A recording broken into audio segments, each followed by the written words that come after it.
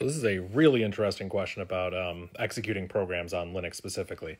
This commenter says, but why does Linux treat binaries and scripts the same way? Why isn't the only way to run scripts using, in this example, bash scriptname.sh and have the / program name syntax be for binaries only? Now, this is very interesting because in their example, they're talking about like running bash. So example, the bash command would be the binary and scriptname.sh would just be an argument to it. It would just be like a random file that has bash script contents in it. So in their example, bash is a binary, program name is a binary. So basically saying we can only execute binaries that way, not scripts that way. I can't tell you why it was written that way, decades ago. Like, I don't know what the actual thought process was there, but I can tell you how I think about it and what I assume is the thought process.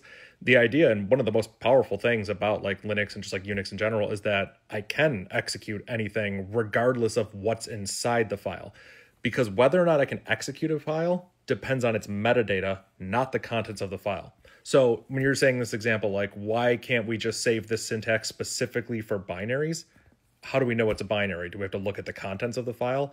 How can we determine if it's a binary? It's actually kind of a complex answer. If you go look into something like the file command or strings that command, or even some modern programs like bat, the Rust rewrite of cat, you can see that it has logic to determine like, hey, this file is probably a binary file. Notice that I say binary, or probably, because there are some files that are binary, but they have plain text in them. Or there'll be other files that are plain text at the beginning and then binary data at the bottom. So when does a file become binary? I'm not trying to be pedantic here. I'm trying to show how confusing this topic can actually get. So when we get back to your question of like, why is this syntax only for binaries? Because how do we determine if a program is a binary? We have to start looking at the contents of the program.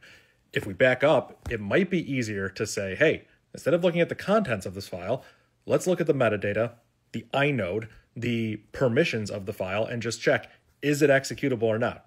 If it is, let's execute it. If not, we get some error saying we can't access or we can't execute it. So basically, the power here is that we don't need to look inside the file. We don't need to look at the contents. We can just look at the metadata, the inode information, and we can see if it's executable or not, and then we can try and execute it.